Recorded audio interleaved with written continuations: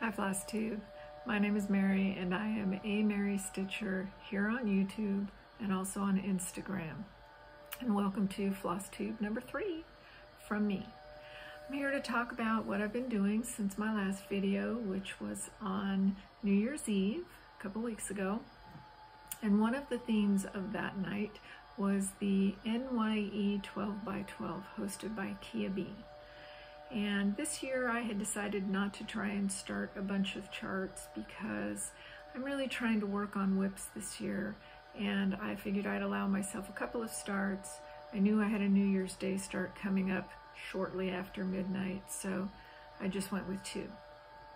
And the 2 that I chose were first, Dancer from Barbara Anna, which I've noticed a lot of people rediscovering this year. And this is from the 2021 Punchneedle and Primitive Stitcher magazine. There were a lot of cute charts in this one, so I would say that's a good one to check out. And my progress on Dancer is here. I'm doing this on a 20 count gray sparkle Aida, which is kind of fun and different, and I like it small. I'm planning this to go into a round frame I have, so I'm hoping I've made it small enough to fit the frame I need. Anyway, I have not gotten to the antlers yet. You can see I'm still working on the ears. I changed the sweater from the orange that was charted to a variegated pink, and that floss was called Heartthrob, and it's part of a Forbidden Fiber Co. drop that they did a while back. You may still be able to get it on their website. I truly don't know, but any variegated floss would work for that. I just thought the pink looked better than the orange as far as how I would use this chart. Anyway, so that is Dancer. My second start, again keeping with kind of a holiday theme, was the 5th day of Christmas from Hello from Liz Mathews. Now, I've gotten all the charts so far for this 12 days set that Liz is doing, and she charts them 2 ways. She charts them as a rectangular design where you've got this kind of a lattice work border on the bottom and the top, or she has them in her tree format, which everybody loves doing these trees. Now, I am doing the rectangular shape, but I am putting all 12 on one piece of fabric. And Liz offers on her website a frame so that you can stitch all 12 together, and she lays them out, I think 3x4, maybe it's 4x3. Anyway, she lays them out 3x4. I'm stitching mine in a 6 wide and 2 high orientation because I want to display it along a mantelpiece of a fireplace once I've got all the pieces together. So that kind of long linear format's going to work for me.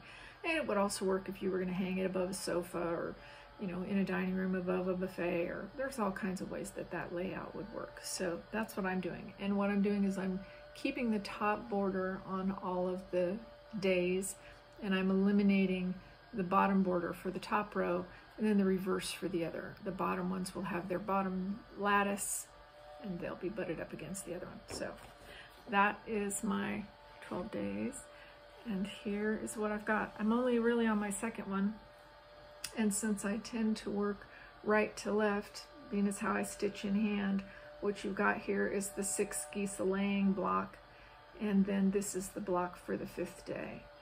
And it's got some little trees, the rings go up here, so I haven't gotten very far, but it's, good progress. I'm comfortable with it. And this is on a 22 count Aida. Technically, I guess it's Hardanger fabric if it's 22, but it's 22 count. Then my only other start since I videoed last is my New Year's Day start, or my middle of the night start, which is Modern Folk Embroidery's 2024 Stitch Along. It's not a mystery. You can see the whole design is here, and it's called No Time Like the Present. And the way that Jacob's laid out the stitching is January through October, little slices across here, and that the theory is then you would have November and December to get it framed and display it before the end of the year. Now in my case, again, since I stitch in hand, I tend to like to work from the bottom up when I can, so I'm going rogue and doing the bottom strip instead of starting at the top and working down. It's just the way I roll. Anyway, this particular piece is being stitched on 40 count platinum linen from Zweigart, and you can see how I've got the 3 colors instead of just the 2. I'm using Northern Lights by Gloriana, Granny Smith is the green, and then Hazelnut is the color that the deer is. It's a headless deer right now, which is a little disorienting, but I'll get there. I'm just going to stitch the whole deer because I didn't want to just stitch the bottom couple of rows of them and come back cold. I feel like if you're using variegated thread, it's better to sort of keep going until you finish each motif. So I'll probably do a little bit of jumping around here as I go through the months. But so far, I'm really enjoying this. It's very pleasant to stitch. Now, that's my starts. As far as whips, since the last time we met, I have only 2 other whips that I have worked on. One is my Bristol, and my goal was to start, this is from Dutch Treat Designs, it's M.H. Smith. My goal, after this sitting not touched for pretty much all of 2023 and the better part of 2022, I decided I was going to try to do 1 or 2 lengths of thread every day before I started my other stitching and see how I was going. When we last got together, I had most of just the first row of alphabet done. I think I was lacking 3 letters. So now, just from doing a couple of lengths every day, so I have to pull back, this is a bed sheet size. There we go. I finished, oh gosh, the wrinkles look terrible, I'm so sorry. I finished the first alphabet, and I've got all the way A through Z on the top line, and I've gotten all the way across to where I'm about halfway done with the second alphabet, and that's just literally from doing 1 or 2 threads a day for the last 2 weeks. So I'm pretty excited. It's more progress than she's seen for a while, and it's easy to say, hey, you know, you can do anything for a little while. It doesn't take that long to put 1 length of thread in. It's a lot of days I did 2, because once you're on a roll, if I'm partway through a letter, I go ahead and do a little bit more, but never more than 2 in a day, and I've already made that much more progress. So I'm really excited about that idea. And it's not a new idea, and it's certainly not an original idea. One of the people who I've seen who's the most effective at it is Sew Me Sarah. Sarah has done some smaller charts, but she's really diligent about doing her 1 thread or 2 thread a day, and she's had some finishes already with some of the things that she's done. So it's pretty cool.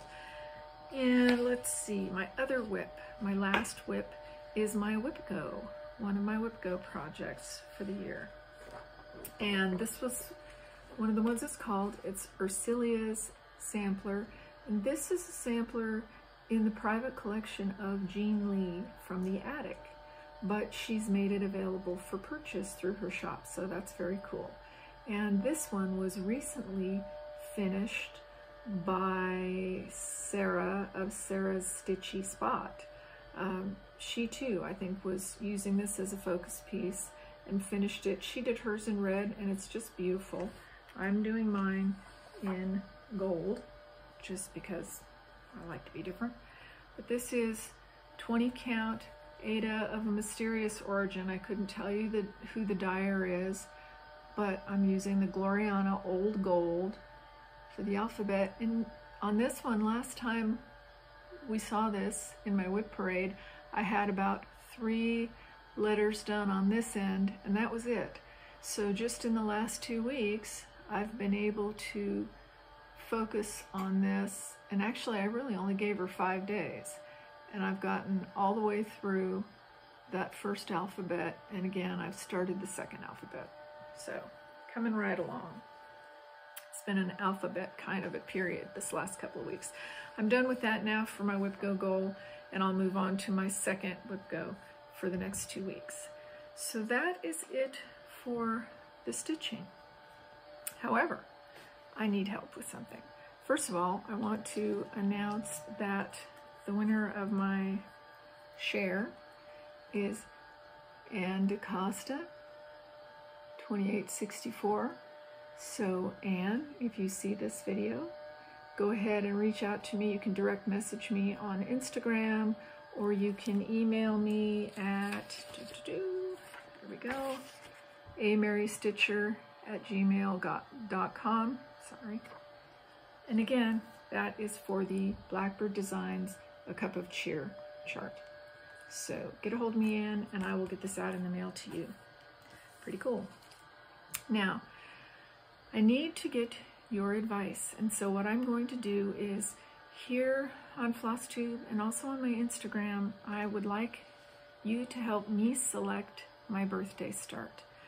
I'm very late in picking my next entry into the So Fancy B-Day Sal that is put on by Memphis Sarah E. here on Flosstube. I love Sarah. And her celebration of her birthday was what got me to do my first fancy lady, which was Holly, who I recently finished. Now, I happen to be lucky enough to get my hands on 3 out-of-print charts, and I want you to help me decide which one I should stitch as my birthday start. The first one is the Garden Fairy, and this chart is from 1998 is when this one came out. And it's pretty in the picture, but what really got me looking for this one is I saw it stitched up. You know, that's always the way. The pictures can only do so much, but when you see a stitch, I saw it stitched up and the colors looked so much more vibrant and pretty. And it may just have been that the linen choice was different, but this is really a pretty chart. So that's one possibility for my birthday start. The next one, which I'm very excited about, is Shimmering Mermaid. There she is. And I love this one particularly because in her tail there's kind of almost a little bit of a patchwork quality to it. Lots of color changes there, but it's just really a sweet chart. And in fact, just last night I saw that Heidi Stitching Faye is working on this one as well, and she showed her progress. It's just so pretty. She has hers on a little bit lighter color fabric, and it's just lovely. So this is another possibility for my birthday start. The last option is one that's really, it's part of a sale right now, and it only recently went out of print, so I think you can still get a hold of it. Again, it's all going to be on the secondary market at this point. I just looked into a shop that still had some. Now, she was upcharging a little for it, but not nearly the prices that you would see on eBay. So this one is the Woodland Fairy. And again, just pretty colors, nice chart. You know, I like the wings. What can I say? I like a good wing. So this is my third one. So what I would like for you to do in the comments, if you would be so kind, is tell me which of these 3, Shimmering Mermaid, the Garden Fairy, or the Woodland Fairy, which you think I should start on my birthday, which is coming up in the 2nd week of February. So let me know, and when I do my next video, I will let you know what you've chosen for me. It's going to be one of those 3. I think I've got the DMCs for most of them. In fact, one of them I had the gal send me the DMCs with it. I've got a lot of the Krynics, so I think I'll be able to definitely get started on whichever one you select for me. So I'm trusting you, and I hope that you will, you know, choose. I can't lose. They're all beautiful, and ultimately I will stitch them all, but I just think it'd be fun if you helped me pick which one to start first. So that's it for me today. Short and sweet. I know there's a lot of other floss tubes that you want to get onto, and I would love it if you would hit the like button, if you would subscribe to my channel. It really helps me to get seen by more people, and I appreciate that. Also, comments. Go ahead and make a comment. Comment whether it is about something I've stitched or whether it's about which of these 3 you think I should start. Whatever you'd like. But I always appreciate your comments, and thank you very much for visiting me today, and that's it. Have a wonderful Sunday, and I'll see you in 2 weeks. Thanks.